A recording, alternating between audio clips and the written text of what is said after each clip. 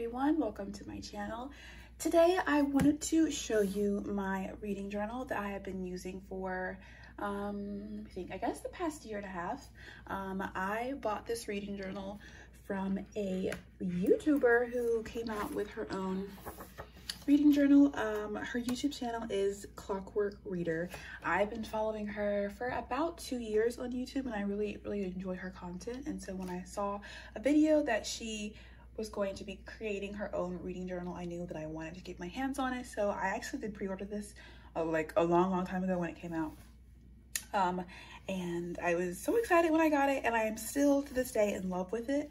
And it's pretty funny because I don't read a lot of books per year, so because of that I've been able to continue to use this even a year later, because I just don't read that many books. But like I said, I just absolutely love this. It's so beautiful. This beautiful green. This is definitely like one of those greens that's in my favorite color, like in the same family as my favorite colors. So very beautiful. But in this reading journal, most of the prompts look like this, where you put your title, your author, narrator, the date you started and finished, your genre, and it'll ask you different questions along the way, and then it'll give you space where you can actually draw something that represents the book. And this is kind of her guideline. Let me see some things. It'll ask you like your favorite books, and in here I only have 2 listed actually in there. Chaos Walking series by Patrick Ness, My Sister's Keeper by Jodi Picoult, and The Red Rising Saga by Pierce Brown. Definitely in my top books. I just love this book so much, and it just has different stats that you can fill out. It has a to be read reading list, so whenever I buy books, I'll literally just write them right here. And on this next page, I've actually changed these, so I've put like books I've sold and that little free library exchange. So whatever books that I sell on Pango, I'll just put here, and then books that I've exchanged with the little free libraries, I'll kind of just write there. More prompts for you to answer. And if we go into the nitty-gritty of some of my book reviews, I really do love this thing because it is like very, it makes you feel very like interactive, and it kind of brings you deeper into the book that you've just finished. Let's see, I actually just recently finished Dear Edward like a month ago, or maybe 2 months. Oh shoot, time flies, bro. What is it, 3 months ago? Goodness gracious. Okay, anyways, Dear Edward by Anne Napolitano. Yeah, it was a pretty good book. It was okay. To be completely honest with you, I like dark and depressing, so when I heard about a plane crash, I was expecting details and I didn't get any, and that made me sad. But that's just the dark inside of me, but that's whatever. So one of the things is it'll ask you like, what's your favorite quote? And for this, I put that this was not a tragedy. Dying on your couch watching TV by yourself is a tragedy. Dying while doing something you love with every part of your body is magic. I wish you magic, Edward. Oh, this quote spoke to me. I was like, oh my God, that is beautiful. And for the picture, I literally just drew like an envelope, and it's saying Dear Edward, because in the book,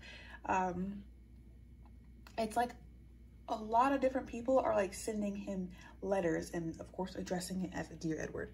So I just thought that was so cool. Another book that I read after that was My Dark Vanessa. I listened to this on the audiobook, so to be completely honest, I didn't get the full effect of the book that I know I would have if I would have read this physically. But this was still a really good book. I rated it 3.5 stars. I haven't drawn anything for it. I usually leave the drawings blank until like I'm in the mood to open this up, and then I'll kind of go back to my old ones and just draw something in there. But for this quote, I said, it's not as though he killed anyone. He didn't even really hurt anyone, though hurt is such a subjective thing. Think of all the thoughtless pain we inflict. A mosquito on your arm. You don't even hesitate to smack it dead. Yeah, so it was just like, this book had so many great quotes that I definitely kind of overlooked or didn't appreciate as effectively as I would have if I would have read it myself. I actually added another quote here.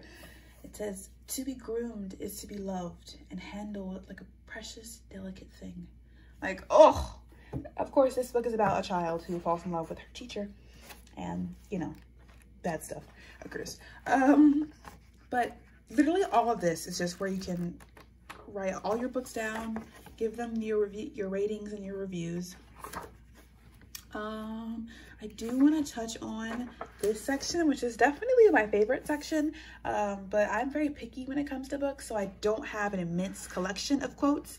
I think this is all I've got. It's just this one page. Yeah, I definitely take this really seriously when I'm filling this out, so I don't like to put anything down unless it truly moved me. Let's see, this one right here is the one I read. Let me see. Oh, this one was good. This one was from It Ends With Us. It says, do we all repeat the same words in our heads in the days after experiencing abuse at the hands of those who love us? From this day forward, for better, for worse, for richer, for poorer, sickness and health, until death do us part. Maybe those vows weren't meant to be taken as literally as some spouses take them. For better, for worse. Fuck that shit.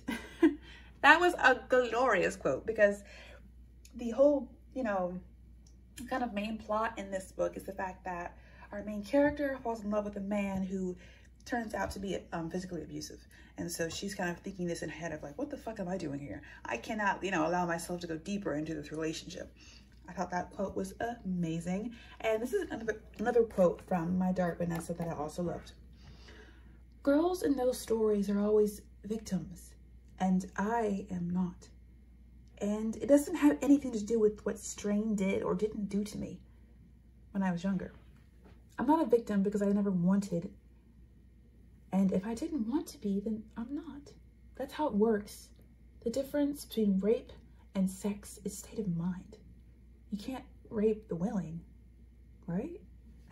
That was like, oof. Girl. That was kind of tough to read. I was like, damn, queen. Actually, so that was quite depressing, but still a beautiful book. There's a most anticipated books. Actually, I've actually never reread a book, so I don't even know if I will ever fill this out. Favorite childhood books. I only put one down because only one truly like was a favorite, and I wasn't a huge reader back in the day, so I just wrote down the selection series. Read this in middle school. It really was like a amazing book series. I still own them to this day. They hold a lot of sentimental value for me, so I still have them. Ooh, this is a really cool section. It's music for reading. You can put down like music playlists that relate to a book that you're currently reading, and I've only put down one because I've only actually done this for one book. When I was reading Song of Achilles, listening to the Spotify playlist of it was called Dedicated to Achilles and Patroclus.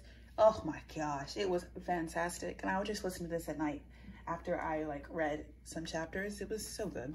But that's kind of completes my journal, and obviously I have quite a bit of reviews and different quotes within this, but I kind of just wanted to touch on the main ideas of what I have in my book journal, and just to show you guys what I'm working with. And I would definitely recommend this. Hannah did an amazing job creating this. I mean, just everything is so pretty.